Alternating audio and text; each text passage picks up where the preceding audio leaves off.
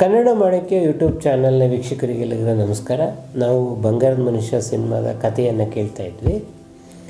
ಕಳೆದ ಸಂಚಿಕೆಯಲ್ಲಿ ನಾವು ಚೆನ್ನನ ಪಾತ್ರಕ್ಕೆ ನಿಲ್ಲಿಸಿದ್ವಿ. ಯಾರು ಈ ಚೆನ್ನ ಅಂತ ಹೇಳಿ.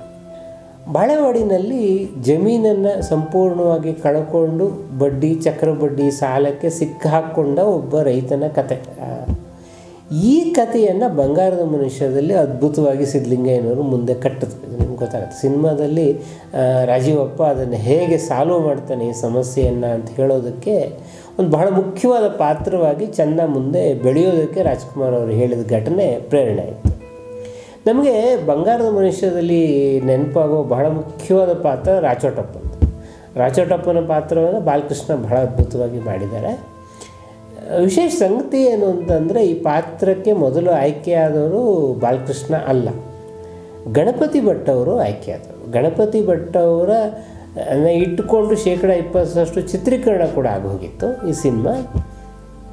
ಗಣಪತಿ ಭಟ್ ಅವರು 120 ಕನ್ನಡ ಚಿತ್ರಗಳಲ್ಲಿ ಪಾತ್ರವಹಿಸಿ ವೈವಿಧ್ಯಮಯ ಪಾತ್ರಗಳನ್ನು ಮಾಡಿದವರು. ಅವರು ದೆಹಲಿಯಿಂದ ಒಮ್ಮೆ ಬೆಂಗಳೂರಿಗೆ ಬರ್ತಾಯಿದ್ರು ಸಿನಿಮಾ ಶೂಟಿಂಗ್ ಆದ ಸಂದರ್ಭದಲ್ಲಿ. ಯಾರೋ ರೈಲ್ನಲ್ಲಿ ಇದ್ದಕ್ಕಿದ್ದಂಗೆ ರೈಲು ಆಕ್ಸಿಡೆಂಟ್ ಆಗಿದೆ ಅಂತ ಅಂದ್ಬಿಟ್ರು. ಪಾಪ ಅವರು ಟಾಯ್ಲೆಟಿಗೆ ಹೋಗಿ ಬರ್ತಾ ಈ ಆಕ್ಸಿಡೆಂಟ್ ಆಗಿದೆ ಅನ್ನೋ ಸುದ್ದಿ ಕೇಳಿ ಹಾರ್ಟ್ ಅಟ್ಯಾಕ್ ಆಗಿ ಸತ್ತೋಗ್ಬಿಟ್ರು ಗಣಪತಿ ಭಟ್ರು ಅವರು. ಭಾಳ ದುರಂತದ ಸಾವುದು. ಕನ್ನಡ ಬಹಳ ಮುಖ್ಯವಾದ ಕಲಾವಿದರಿಂದ ಈ ಥರದ್ದೊಂದು ಗಾಳಿ ಸುದ್ದಿಯಿಂದ ಕಳ್ಕೊಬೇಕಾಗ್ತಂತ. ಇದಾದ ಮೇಲೆ ಬಾಲಕೃಷ್ಣ ಅವರು ಈ ಪಾತ್ರವನ್ನು ಮತ್ತೆ ನಿರ್ವಹಿಸೋದು. ಈ ಬಾಲಕೃಷ್ಣ ಕಟ್ಟಿರುವ ಸ್ಟುಡಿಯೋದಲ್ಲಿ ಸಿನಿಮಾ ಶೂಟಿಂಗ್ ಆಗ್ತಾ ಇರೋ ಸಂದರ್ಭದಲ್ಲಿ ಮೇಕಪ್ ಮ್ಯಾನು ಒಂದು ದೊಡ್ಡ ಮೀಸೆ ಅಂತಂದು ಬಾಲಕೃಷ್ಣ ಅವರಿಗೆ ಅಂಟಿಸ್ತಾರೆ. ಬಾಲಕೃಷ್ಣ ಹೇಳಿದ್ರು, ಅವನು ರೈತ, ಭಾಳ ದೊಡ್ಡ ಮೀಸೆ ಅವನು ಎಲ್ಲಿಟ್ಕೊಂಡಿರ್ತಾನೆ ಅಂತ. ಅವ್ರು ಹೇಳಿದ ಮಾತೇ ಕೇಳಲಿಲ್ಲ. ಅವ್ನ ಪಾಡಿಗೆ ಅವ್ನು ಮೇಕಪ್ ಅವ್ನು ಮಾಡ್ತಾನೇ ಇದ್ದ. ಅವ್ರಿಗೆ ಬಾಲಕೃಷ್ಣ ಅವರಿಗೆ ಕೋಪ ಬಂದ್ಬಿಟ್ಟು ಮೀಸೆಯನ್ನು ಕಿತ್ತಾಕ್ಬಿಟ್ಟು, ಈ ಮೀಸೆಯೂ ಬೇಡ, ನಿಮ್ಮ ಸಿನಿಮಾನೂ ಬೇಡ, ನಾನು ಹೊರಟೋಗ್ತೀನಿ ಅಂತ ಹೇಳಿ ಇದ್ದರು. ಆವಾಗ ರಾಜ್ಕುಮಾರ್ ಅವ್ರು ಬಂದು ಹೇಳಿದ್ರು, ಅವ್ರು ಹಿರಿಯ ಕಲಾವಿದರು, ಅವ್ರಿಗೆ ಗೊತ್ತಿದೆ ಯಾವ ಪಾತ್ರಕ್ಕೆ ಏನು ಬೇಕು ಅಂತ ಹೇಳಿ, ನೀವು ಅವರನ್ನು ಡಿಮ್ಯಾಂಡ್ ಮಾಡೋಕ್ಕೆ ಹೋಗಬೇಡಿ ಅಂಥೇಳಿ ಬಾಲಕೃಷ್ಣನ ಸಮಾಧಾನ ಮಾಡಿದ್ರು. ಈ ಕಾಂಬಿನೇಷನ್ನಲ್ಲಿ ಸಾಮಾನ್ಯಕ್ಕೆ ನಾವು ರಾಜ್ಕುಮಾರ್ ಅವರ ದಶಕದ ಸಿನಿಮಾಗಳನ್ನು ನೋಡುವಾಗ ನರಸಿಂಹರಾಜು ಇದ್ದೇ ಇರ್ತಾರೆ. ಬಂಗಾರದ ಮನುಷ್ಯ ರೂಪುಗೊಂಡಾಗ ಕೂಡ ನರಸಿಂಹರಾಜುಗೂ ಒಂದು ಪಾತ್ರ ಇತ್ತು. ಅದು ಈ ಪಾತ್ರವನ್ನು ಮುಂದೆ ದ್ವಾರಕೀಶ್ ಅವರು ಮಾಡಿದ್ದಾರೆ ಆ ಸಿನಿಮಾದಲ್ಲಿ. ಯಾಕೆ ನರಸಿಂಹರಾಜು ಈ ಸಿನಿಮಾದನ್ನು ಮಾಡಲಿಲ್ಲ ಅನ್ನೋದಕ್ಕೊಂದು ಸಣ್ಣ ಭಿನ್ನಾಭಿಪ್ರಾಯ ಇಬ್ಬರ ನಡುವೆ ಸೃಷ್ಟಿಯಾಗಿತ್ತು. ಏನು ಅಂತಂದರೆ, ಶ್ರೀಕೃಷ್ಣ ದೇವರಾಯ ಆದಮೇಲೆ BR ಪಂತ್ಲು ಅಳಿಯ ಗೆಳೆಯ ಅಂತ ಸಿನಿಮಾ ತೆಗೆದಿದ್ರು. ಇದು ಶೇಕ್ಸ್ಪಿಯರ್ ಅವರ ನಾಟಕವನ್ನು ಆಧಾರವಾಗಿ ಇಟ್ಕೊಂಡಂಥ ಒಂದು ಕಥೆ ಇದು. ಇದರಲ್ಲಿ ನಾಯಕ ಮತ್ತು ಅವನ ಜೊತೆಗಿರೋನು ಇಬ್ಬರಿಗೂ ಭಾಳ ಪ್ರಧಾನವಾದ ಪಾತ್ರ ಇತ್ತು. ಒಂದು ಸಣ್ಣ ಗಾಳಿ ಸುದ್ದಿ, ಇದು ಯಾರು ಹಬ್ಸಿದ್ರು ಎಲ್ಲಿ ಹಬ್ಸಿದ್ರು ಅಂತ ಗೊತ್ತಿಲ್ಲ. ಎಲ್ಲೋ ಒಂದು ಕಡೆ ರಾಜ್ಕುಮಾರ್ ಹೇಳಿದ್ರು, ಇಬ್ಬರಿಗೂ ಪ್ರಾಮುಖ್ಯತೆ ಇದ್ದರೆ ನರಸಿಂಹರಾಜು ಅರ್ಧ ಸಿನಿಮಾ ತಿಂದು ಹಾಕ್ಬಿಡ್ತಾನೆ, ಹಾಗೆ ನರಸಿಂಹರಾಜು ಬೇಡ ಆ ರೋಲ್ಗೆ ಅಂಥೇಳಿ. ಈ ಸುದ್ದಿ ಸಿಕ್ಕಾಗ ನರಸಿಂಹರಾಜು ಅಂದರು, ಇಲ್ಲ, ನಾನು ಬಂಗಾರದ ಮನುಷ್ಯದಲ್ಲಿ ಪಾತ್ರ ಮಾಡಲ್ಲ, ರಾಜ್ಕುಮಾರೇ ಮಾಡಲಿ ಅದನ್ನು ಅಂಥೇಳಿ. ಕೊನೆಗೆ ಈ ಮನಸ್ತಾಪ ಇಬ್ಬರು ನಡುವೆ ಬೆಳೀತಾ ನಮ್ಗೆ ಗೊತ್ತಿದೆ, ನರಸಿಂಹರಾಜು ಬಂಗಾರದ ಮನುಷ್ಯದಲ್ಲಿ ಮಾಡಲಿಲ್ಲ. ಈ ಮನಸ್ತಾಪ ಎಷ್ಟು ವರ್ಷಗಳ ಕಾಲ ಮುಂದುವರಿಯಿತು ಅಂತಂದರೆ, ಗಂಧದ ಗುಡಿಯವರೆಗೂ ಕೂಡ ರಾಜ್ಕುಮಾರ್ ಮತ್ತು ನರಸಿಂಹರಾಜು ಒಂದೇ ಸಿನಿಮಾದಲ್ಲಿ ಪಾತ್ರ ಮಾಡಲಿಲ್ಲ. ಅದು ಏನಕ್ಕಾಯಿತು ಯಾಕಾಯಿತು ಅನ್ನೋದಕ್ಕಿಂತ ಕನ್ನಡ ಚಿತ್ರರಂಗಕ್ಕೆ ಒಂದು ನಷ್ಟ ಆಯಿತು ಅನ್ನೋದಂತೂ ನಿಜ. ಅದು ಈ ಬಂಗಾರದ ಮನುಷ್ಯದ ನಾಯಕ ರಾಜೀವ ಒಂದು ಬರಡು ಭೂಮಿಯನ್ನು ತಗೊಂಡು ಅದನ್ನು ಫಲವತ್ತಾದ ಭೂಮಿ ಮಾಡೋದಕ್ಕೆ ಹೊರಡ್ತಾನೆ.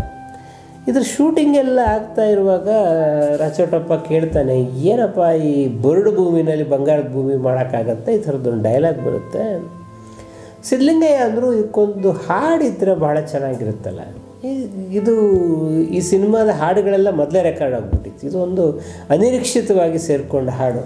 ಸೊ ಈ ಸಿನಿಮಾದಲ್ಲಿ ಬೇರೆ ಗೀತ ರಚನೆಕಾರರು ಹಾಡುಗಳನ್ನು ಬರೆದಿರು. ಉದಯಶಂಕರ್ದು ಒಂದು ಹಾಡಿತ್ತು, ವಿಜಯ ನರಸಿಂಹಂದೊಂದು ಹಾಡಿತ್ತು, ಹುಣಸೂರು ಕೃಷ್ಣಮೂರ್ತಿಗಳದ್ದೊಂದು ಹಾಡಿತ್ತು. ಬರೀದಿದ್ದವರು ಒಂದು ಆರ್.ಎನ್. ಜಯಗೋಪಾಲ್ ಅವ್ರ ಹತ್ರ ಒಂದು ಹಾಡನ್ನು ಬರೆಸೋಣ ಅಂಥೇಳಿ ಈ ಸನ್ನಿವೇಶವನ್ನು ಸಿದ್ಧಲಿಂಗಯ್ಯ ಕೊಟ್ಟರು.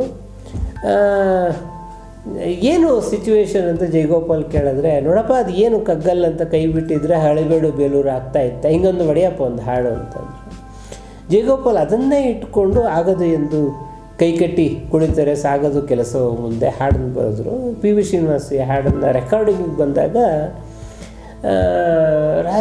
ಒಂದು ಸಲ ಜಿ ಕೆ ವೆಂಕಟೇಶ್ ಹತ್ರ ಕೇಳಿದ್ರು, ಇದು ಏನು, ಇದನ್ನು ಯಾರು ಕವನ ಅಂತ ಹೇಳ್ತಾರೆ, ಇದು ಒಳ್ಳೆ ಗದ್ಯದ ಥರ ಇದೆ, ಇದನ್ನು ಯಾವ ಜನ ಒಪ್ತಾರಪ್ಪ ಅಂಥೇಳಿ ಜೇಕೋಪಾಲ್ ಒಂದೇ ಮಾತು ಹೇಳಿದ್ರು, ನನಗೆ ಬದಲಾಯಿಸ್ಬೇಕು ಅಂತ ಅನ್ನಿಸ್ತಾ ಇಲ್ಲ. ಸಿನಿಮಾ ನೋಡೋಕೆ ಬರೋರು ಯಾರು ಡಿಕ್ಷನರಿ ಇಟ್ಕೊಂಡು ಬರಲ್ಲ, ಅವ್ರಿಗೆ ತಕ್ಷಣ ಏನು ಹೊಳೆಯುತ್ತೋ ಅದು ಸಾಹಿತ್ಯ, ಅದು ಈ ಹಾಡು ಕ್ಲಿಕ್ ಆಗುತ್ತೆ ನೋಡಿ ಅಂಥೇಳಿ ಬಹಳ ನಾನು ಸಾಕ್ಷಿ.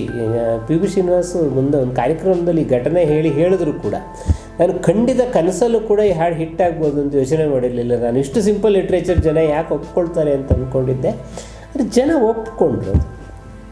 ಗೊತ್ತಿದೆ ಬಂಗಾರದ ಮನುಷ್ಯ ಮುಂದೆ ನಮ್ಮಲ್ಲಿ ಸ್ಟೇಟ್ಸ್ ಚಿತ್ರಮಂದಿರದಲ್ಲಿ ದಾಖಲೆ ಪ್ರದರ್ಶನವನ್ನು ಕಾಣ್ತು. ಆದರೆ ಈ ದಾಖಲೆ ಪ್ರದರ್ಶನದ ಕತೆ ಇಷ್ಟು ಸುಲಭವಾಗಿ ಹೋಗಲಿಲ್ಲ.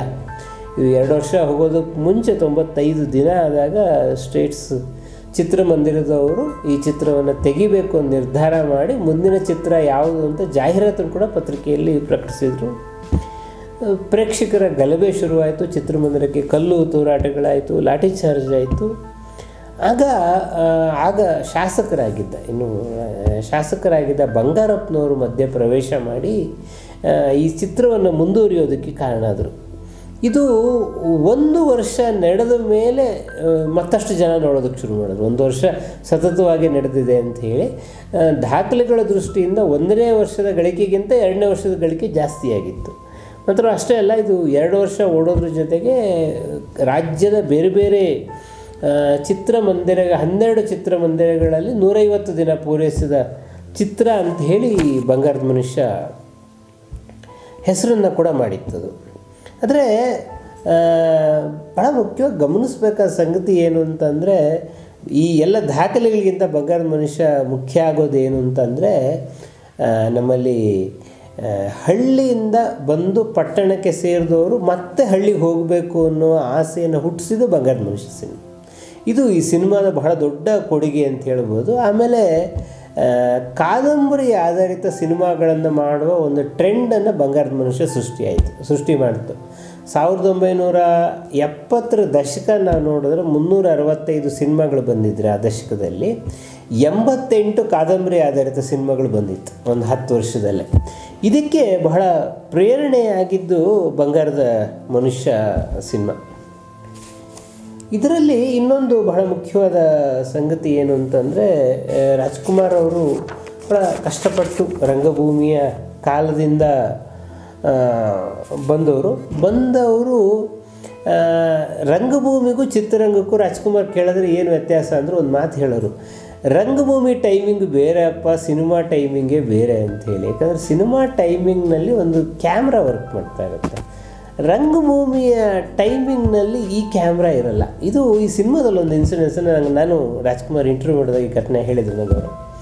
ಈ ಸಿನಿಮಾದಲ್ಲಿ ಬಾಳ ಬಂಗಾರ ನೀನು ಹಾಡು ಬರುತ್ತೆ, ಇದು ನಾಯಕಿ ಓರಿಯೆಂಟೆಡ್ ಸಾಂಗ್, ನಾಯಕಿ ಹಾಡು ಹೇಳ್ತಾ ಇರ್ತಾಳೆ. ಇಲ್ಲಿ ನಾಯಕನಿಗೆ ಏನೂ ಕೆಲಸ ಇಲ್ಲ, ನಾಯಕನಿಗೆ ಹಮ್ಮಿಂಗ್ಸ್ ಕೂಡ ಇಲ್ಲ. ಇಲ್ಲಿ ಇದರಲ್ಲಿ ಒಂದು ಟೈಮಿಂಗನ್ನು ಎಫರ್ಟನ್ನು ರಾಜ್ಕುಮಾರ್ ಮಾಡಿದ್ದಾರೆ. ಇದು ಸಿನಿಮಾ ಟೈಮಿಂಗ್ ಅಂಥೇಳಿ. ಏನು ಅಂತಂದರೆ, ಹಾಡು ಮುಗಿದ ಕೂಡಲೇ ನಾಯಕ ಅವಳು ಎದುರಿಗೆ ಬರ್ತಾನೆ. ಎದುರಿಗೆ ಬಂದಾಗ ಅವಳನ್ನು ಕೆಣಕಬೇಕು, ಅಲ್ಲಿ ಡೈಲಾಗ್ ಇಲ್ಲ, ಸಂಪೂರ್ಣ ಮುಖಭಾವದಲ್ಲೇ ನಾಯಕಿಯನ್ನು ಕೆಣಕುವ ಟೈಮಿಂಗ್ ಅದು. ಇದು ರಾಜ್ಕುಮಾರ್ ಅವ್ರು ಹೇಳಿದ್ರು, ನಾನು ಬಹಳ ದಿನಗಳಿಂದ ಕಾಯ್ತಾ ಇದ್ದೆ ಇದರದ್ದೊಂದು ಟೈಮಿಂಗ್ ನಂಗೆ ಸಿಕ್ಕಬೇಕು ಅಂತೇಳಿ. ನಾನು ಎಷ್ಟು ಯಶಸ್ವಿಯಾಗಿದ್ದೀನೋ ಗೊತ್ತಿಲ್ಲ, ಅದನ್ನು ನಾನು ಟೈಮಿಂಗನ್ನು ಇದನ್ನು ಪ್ರಯತ್ನ ಪಟ್ಟಿದ್ದೇನೆ ಅಂಥೇಳಿ. ಸೊ ಇನ್ನೊಂದು ಬಹಳ ಮುಖ್ಯವಾದ ಘಟನೆ ನನಗೆ ರಾಜ್ಕುಮಾರ್ ಅವರು ಹೇಳಿದ್ದು ಏನು ಅಂತಂದರೆ, ಬಂಗಾರದ ಮನುಷ್ಯ ಬಿಡುಗಡೆಯಾಗಿ ಎಷ್ಟೋ ವರ್ಷ ಆಗಿತ್ತು. ಒಂದು ದಿವಸ ರಾಜ್ಕುಮಾರ್ ಅವರು ಭಾರತೀಯವರಿಗೆ ಫೋನ್ ಮಾಡಿದ್ರು. ಭಾರತೀಯವರು ಇರಲಿಲ್ಲ, ವಿಷ್ಣುವರ್ಧನ್ ಮನೆಯಲ್ಲಿದ್ದರು. ನಾನು ಈಗ ಬಂಗಾರದ ಮನುಷ್ಯ ಸಿನಿಮಾ ಟಿ ವಿನಲ್ಲಿ ಬರ್ತಾಯಿತ್ತು, ನೋಡ್ತಾ ಇದ್ದೆ, ನಿಮ್ಮ ಹೆಂಡತಿ ತುಂಬ ಚೆನ್ನಾಗಿ ಅಭಿನಯಿಸಿದ್ದಾರೆ, ನಾನು ಅವ್ರ ಮುಂದೆ ಬಹಳ ಡಲ್ಲಾಗಿ ಕಾಣಿಸ್ತಾ ಇದ್ದೀನಿ ಅಂತ ನನಗೆ ಅನ್ನಿಸ್ತು, ಅದನ್ನು ಹೇಳಬೇಕು ಅಂತ ಫೋನ್ ಮಾಡಿದೆ ಅಂತ ರಾಜ್ಕುಮಾರ್ ಅವರು ವಿಷ್ಣುವರ್ಧನ್ಗೆ ಹೇಳಿದ್ರು. ಇದಾದ ಮೇಲೆ ವಿಷ್ಣುವರ್ಧನ್ ಮತ್ತು ಭಾರತಿ ಇಬ್ಬರು ಹೋದಾಗ ಒಂದು ಹಾಡಿನ ಬಗ್ಗೆ ಅವರು ಮಾತಾಡಿದ್ರು. ಇದು ನಂಗೆ ರಾಜ್ಕುಮಾರ್ ಅವರೇ ಹೇಳಿದ ಘಟನೆ ಇದು. ಏನು ಅಂತಂದರೆ, ಆಹಾ ಮೈಸೂರು ಮಲ್ಲಿಗೆನಲ್ಲಿ ಒಂದು ಸೀನ್ ಬರುತ್ತೆ. ಅದರಲ್ಲಿ ನಾಯಕಿಯ ಕಾಲಿಗೆ ಬಲೆ ಕಟ್ಟಿ ಎಳೆಯೋದೊಂದು ಸೀನ್ ಬರುತ್ತೆ. ಇದನ್ನು ನಾನು ಭಾರತೀಯ ಅಭಿನಯಿಸಲ್ಲ ಅಂತಂದರು. ಇದು ಬಹಳ ಡೆರೋಗೇಟ್ರಿ ಅನಿಸುತ್ತೆ ನನಗೆ, ಈ ಸೀನನ್ನು ಕಟ್ ಮಾಡಿ ಅಂಥೇಳಿ. ರಾಜ್ಕುಮಾರ್ ಅವ್ರಿಗೂ ಮೊದಲು ಇದು ಬೇಡ ಅಂತ ಅನ್ನಿಸ್ತು. ಆಮೇಲೆ ಅದು ಅದರಲ್ಲಿ ಬಂಗಾರದ ಹೆಣ್ಣು ನೀನು ಅಂತ ಬರುತ್ತೆ, ಕೈಯಿಂದ ಬಲೆ ಬೀಸಿ ಈ ಥರದ್ದು, ಅಂದರೆ ಅದು ಇಡೀ ಕಡಲಿಗೆ ಸಂಬಂಧಪಟ್ಟಂಥ ಹಾಡದು. ಆವಾಗ ಸಿದ್ಧಲಿಂಗಯ್ಯನವರು ಅಂದರು ಇದು ಬಹಳ ಸಿಂಬಾಲಿಕ್ಕಾಗಿ ವರ್ಕ್ ಆಗುತ್ತೆ, ಇದು ಜನ ಇಷ್ಟಪಡ್ತಾರೆ, ನಿಮಗೆ ಇದನ್ನು ಒಂದು ಸಲ ಟ್ರೈ ಮಾಡಿ ನೋಡೋಣ, ಮಾನಿಟ್ರಲ್ಲಿ ನೋಡಿ, ನೀವು ಬೇಡ ಅಂದರೆ ತೆಗೆದುಬಿಡೋಣ ಅಂತ. ಆಮೇಲೆ ಇಬ್ಬರಿಗೂ ಇಷ್ಟ ಆಯಿತು. ಇಷ್ಟ ಆದಮೇಲೆ ರಾಜ್ಕುಮಾರ್ ಅವರು ಅದನ್ನು ಬಹಳ ಸಲ ಹೇಳ್ತಾಯಿದ್ರು, ನೋಡಪ್ಪ ನನ್ನ ಭಾರತೀಯ ಕಾಂಬಿನೇಷನ್ ಬಹಳ ಕ್ಲಿಕ್ಕಾದ ಕಾರಣ ಏನು ಅಂತಂದರೆ, ನಾವು ಎಲ್ಲಿ ಈ ಥರದ ಅಶ್ಲೀಲತೆ ಹೋಗಬಹುದು ಅನ್ನೋದನ್ನು ಇಬ್ಬರು ಗಮನಿಸ್ತಾ ಇದ್ವಿ.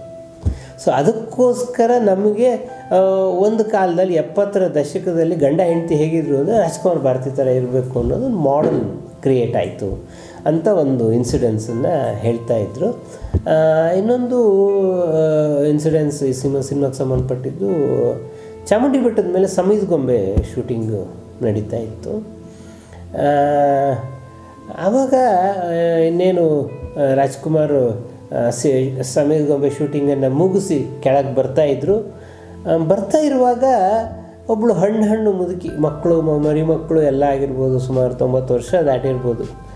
ಆವಾಗ ಅವಳು ಬಂದು ರಾಜ್ಕುಮಾರ್ ಅವ್ರ ಕಾಲಿಗೆ ಭಾಳ ಸಾಷ್ಟಾಂಗ ನಮಸ್ಕಾರ ಮಾಡಿಬಿಟ್ಟು, ನನಗೆ ಬಂಗಾರದ ಮನುಷ್ಯನ ನೋಡಬೇಕು ಅಂತ ಬಹಳ ದಿವಸದಿಂದ ಆಸೆ ಇತ್ತು, ಬಂಗಾರದ ಮನುಷ್ಯನೇ ನನ್ನ ಎದುರಿಗೆ ಬಂದ ಹಾಗೆ ಆಗೋಯ್ತಲ್ಲಪ್ಪ ಅಂಥೇಳಿ ಭಾಳ ಸಂತೋಷಪಟ್ಟಾಗ ರಾಜ್ಕುಮಾರ್ ಪಕ್ಕದಲ್ಲೇ ಬಾಲಕ ಲೋಹಿತಾಶ್ವ ಅವಾಗಿನ ಹೆಸರು ಪುನೀತ್ ರಾಜ್ಕುಮಾರ್. ಅವ್ರ ಅಪ್ಪನ ಕೇಳಿದ್ರು, ಅಲ್ಲ ಮುದುಕಿಗೆ ಅಷ್ಟು ವಯಸ್ಸಾಗಿದೆ, ನಿಮ್ಮ ಅಮ್ಮಗಿಂತ ಜಾಸ್ತಿ ವಯಸ್ಸಾಗಿದೆ, ಅವ್ರ ಹತ್ರ ನಮಸ್ಕಾರ ಮಾಡಿಸ್ಕೊಂಡಿಯಲ್ಲ ನೀನು, ಸರಿನಾ ಅದು? ರಾಜ್ಕುಮಾರ್ ಹೇಳಿದ್ರು, ಅವನು ನನಗಲ್ಲ ಅವಳು ನಮಸ್ಕಾರ ಮಾಡಿದ್ದು, ಆ ರಾಜೀವ್ ಅಪ್ಪಂಗೆ ನಮಸ್ಕಾರ ಮಾಡಿರೋದು, ಬಂಗಾರದ ಮನುಷ್ಯನ ರಾಜೀವ್ ಅಪ್ಪಂಗೆ.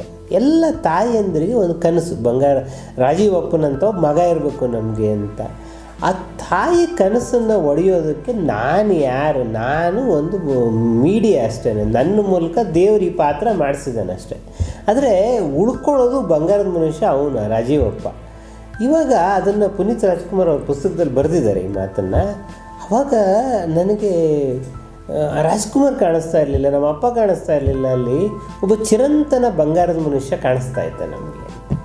ಸೊ ಈ ಚಿರಂತನ ಬಂಗಾರದ ಮನುಷ್ಯನೇ ನಮ್ಮ ಕನ್ನಡ ಚಿತ್ರರಂಗದ ಆಸ್ತಿ ಅಂತ ಹೇಳ್ತಾ ಈ ಸಂಚಿಕೆಯನ್ನು ಮುಗಿಸೋಣ. ಮುಂದಿನ ಸಂಚಿಕೆಗೆ ಇನ್ನೊಂದು ಇಂತಹ ಒಂದು ಸಿನಿಮಾದ ಕುತೂಹಲಕಾರಿ ಕಥೆಯೊಂದಿಗೆ ಮತ್ತೆ ವಾಪಸ್ ಬರ್ತೀನಿ. ಎಲ್ಲರಿಗೂ ನಮಸ್ಕಾರ.